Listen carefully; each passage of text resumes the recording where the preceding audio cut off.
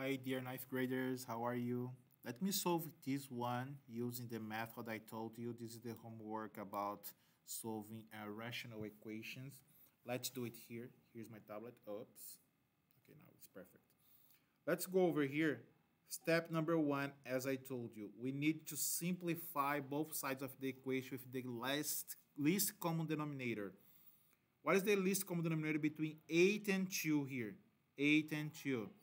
What you need to do first is multiply 8 times 2. 8 times 2, it is 16. Let's go here, 16. 8 times 2, 16. Great, remember that we multiply 8 times 2. Now, the second one, what are you supposed to do? Let's go over here to the next. It is 3x times 2. Remember the butterfly technique I talked to you? The butterfly, 2 times 3, 6x. Now, let's pick another color, purple. Great. 1 times 8. 1 times 8 plus 8. Done. We solve the left side. Let's go over to the right side of the equation. The same thing. Remember, 2 divided by 1. When there is nothing here, it is 1. The same thing supposed to do, it is 4 times 1, denominator. 4 times 1, multiplication, it is 4.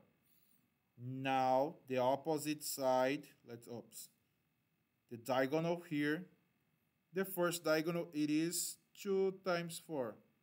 2 times 4, 8.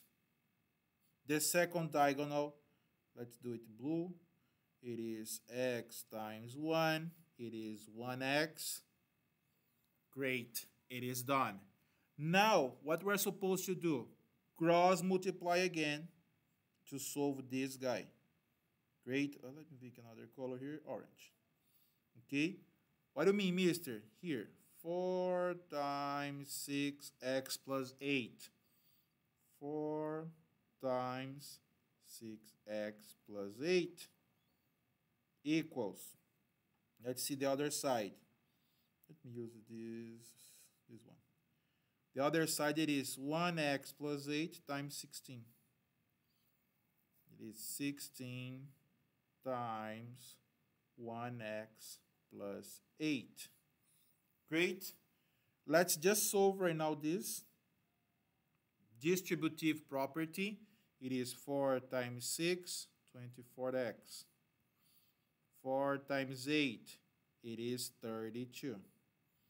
Equals 16 times 1, it is 16x.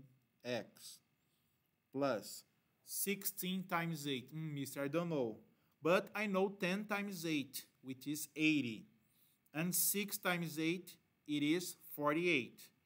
80 plus 48, it is 128. Let me check here. 80 plus 48, 128. Oh, nice. And move by the opposite. Who is the opposite in this case here? Pick the least one, x, which is 16. 16x, negative 16x. If I use 16x here, I use the opposite side, is negative 32, negative 32. Great. I will solve over here, okay? In this place here. And let me change here. 24 minus 16. It is 4, 8x. 8x. 32, negative 32, goodbye. Which is 0.